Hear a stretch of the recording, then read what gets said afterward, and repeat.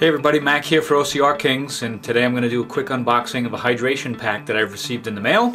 I don't typically wear a hydration pack when I do races, but since Damer and I are doing the Ultra Beast, not only is it highly recommended, I think it's pretty much mandatory that you have hydration during the race. So I went with this backpack. Let's see what we got inside here.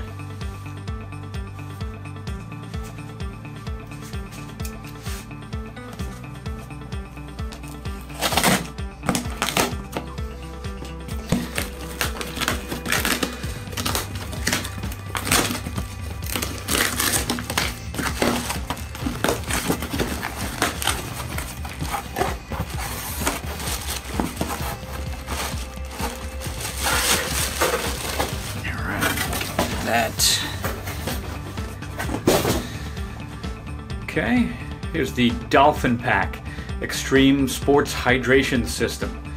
I went with this backpack because it's got grommets on the back of it, supposedly to let water flow out of it.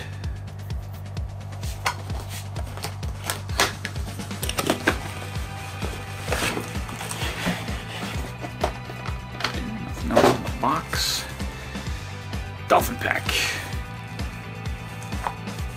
It's got a pretty small profile. I like that too. It's lightweight. Seems to be like it's a neoprene type material. Here are the grommets I was talking about. So I guess if it fills with water and muck, I won't be carrying that around for the rest of the race.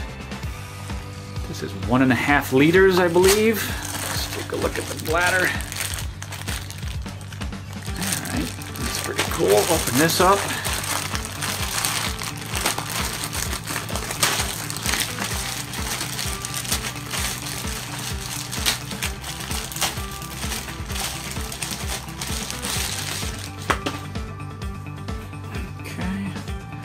Looks like a bite hose cover.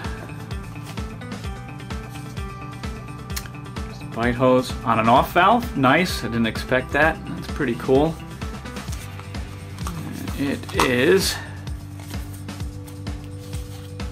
1.5 liters. Right there, if you can make that out. Pretty standard stuff. It's got an insulated bite hose. A little neoprene right there. Just to give you an idea of scale, here's a typical Camelback 2-liter bladder. Let's see if we can do this side by side. Comparison of the 1.5. Profile is identical, at least as far as length is concerned. But you can see that the 1.5 is just a bit more narrow. Get my hoses in order here. You guys can get the idea.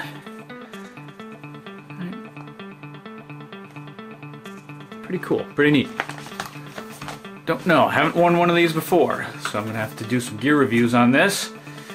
But again, the whole idea is 1.5 liters, small profile, less weight on your back, grommets that'll drain out the muck.